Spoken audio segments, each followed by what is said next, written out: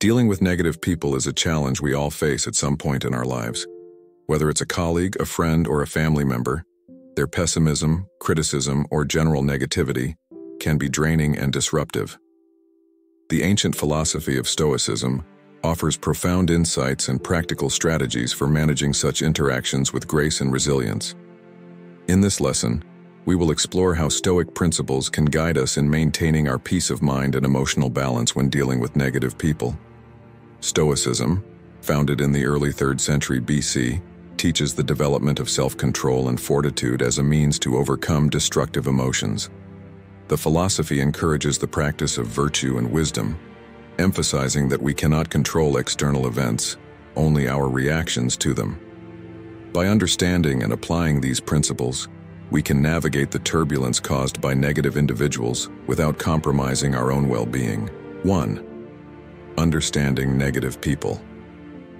Before diving into specific Stoic strategies, it's essential to understand why people exhibit negative behaviors. Negative people often act out of their own unresolved issues, insecurities, or misunderstandings. They may be dealing with stress, trauma, or mental health challenges that manifest as negativity.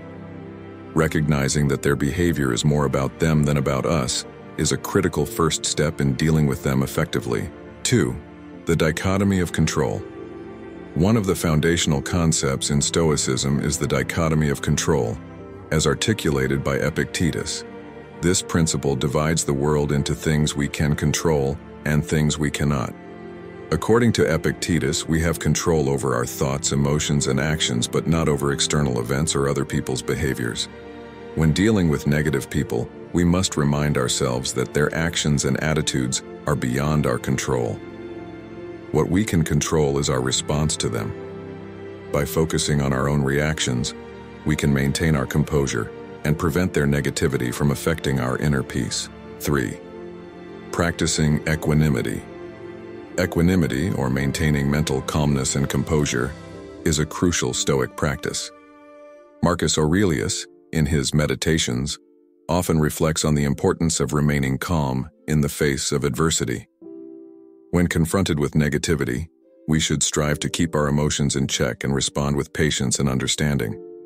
To practice equanimity, consider the following steps. Pause and breathe.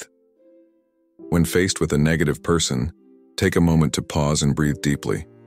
This helps to prevent an immediate emotional reaction and allows you to approach the situation with a clear mind. Detach emotionally. Try to detach yourself emotionally from the negative behavior. View it as an external event that does not have to affect your internal state. Remind yourself that you have the power to choose your response. Respond with compassion. Instead of reacting with frustration or anger, respond with compassion. Understand that the negative person may be struggling with their own issues. A compassionate response can sometimes diffuse the negativity and lead to a more constructive interaction.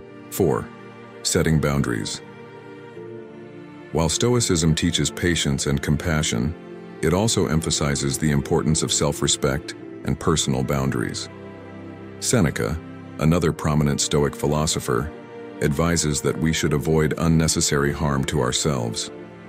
This means that while we should strive to be understanding and patient, we must also protect our own well-being. Setting boundaries is essential when dealing with persistently negative people.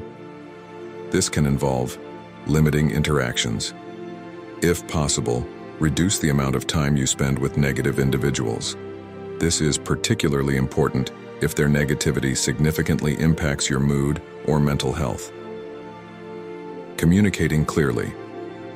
If the negative person is someone you cannot avoid, such as a family member or coworker, communicate your boundaries clearly and assertively. Let them know how their behavior affects you and what changes you need to see. Saying no. Don't be afraid to say no to unreasonable demands or negative interactions. It's important to prioritize your own well-being and not allow others to drain your energy. 5. Reframing the situation. Stoicism encourages us to reframe challenging situations in a more positive light. This practice, known as cognitive reframing, helps us change our perspective and find the good in difficult circumstances. Marcus Aurelius often wrote about the power of perception and the ability to see obstacles as opportunities for growth. When dealing with negative people, try to reframe the situation by seeing it as a test. View interactions with negative people as a test of your own patience and virtue. Each encounter is an opportunity to practice and strengthen your Stoic principles. Finding lessons. Look for lessons in the negative behavior. What can you learn from this person's actions? How can you grow from the experience? This approach shifts your focus from frustration to personal development. Focusing on the positive. Identify any positive aspects of the person or situation. Even in the most challenging interactions, there can be something to appreciate or learn from.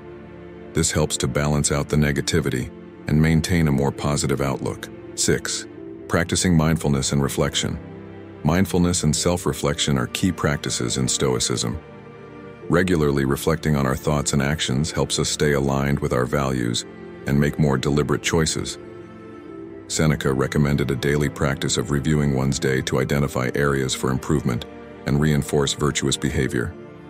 In dealing with negative people, mindfulness and reflection can be incredibly beneficial. Consider incorporating the following practices. Daily reflection. At the end of each day, reflect on your interactions with negative people. Consider how you responded and what you could do differently in the future. This helps to reinforce positive behaviors and prepare for future encounters. Mindful breathing. Practice mindful breathing exercises to stay centered and calm during difficult interactions.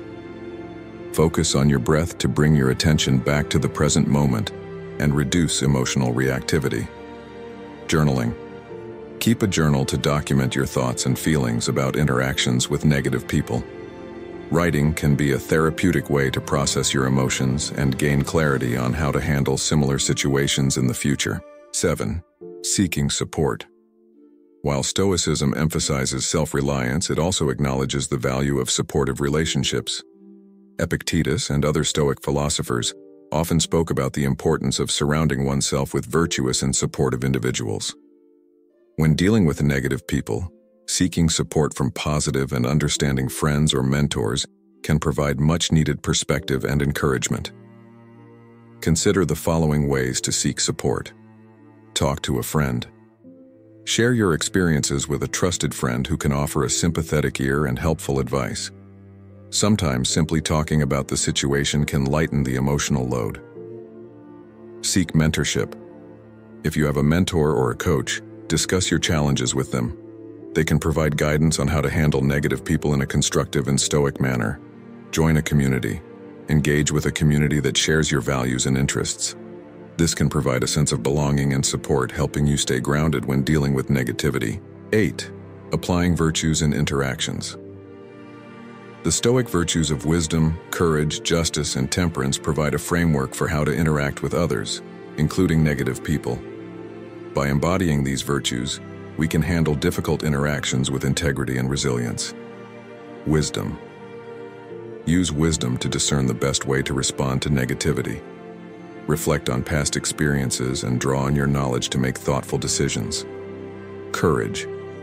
Have the courage to stand up for yourself and maintain your boundaries. It takes bravery to address negative behavior and assert your needs. Justice. Treat negative people fairly and justly, even if they do not reciprocate. Strive to be ethical and fair in your interactions, regardless of the other person's behavior. Temperance. Practice self-control and moderation in your reactions. Avoid overreacting or getting drawn into negativity. Maintain a balanced and measured approach. Conclusion. Dealing with negative people is an inevitable part of life, but it doesn't have to undermine our peace of mind or personal growth. By embracing Stoic principles, we can navigate these challenging interactions with resilience and grace. The dichotomy of control reminds us to focus on our own reactions, while practices like equanimity, boundary setting, and cognitive reframing help us maintain our composure and well-being. Mindfulness, reflection, and seeking support from positive relationships further strengthen our ability to handle negativity constructively. By embodying the Stoic virtues of wisdom, courage, justice, and temperance, we can interact with negative people in a way that aligns with our values and promotes our personal growth. Ultimately, Stoicism teaches us that while we cannot control the actions of others, we can control how we respond. By applying these principles, we can transform our encounters with negative people into opportunities for practicing virtue and cultivating inner peace.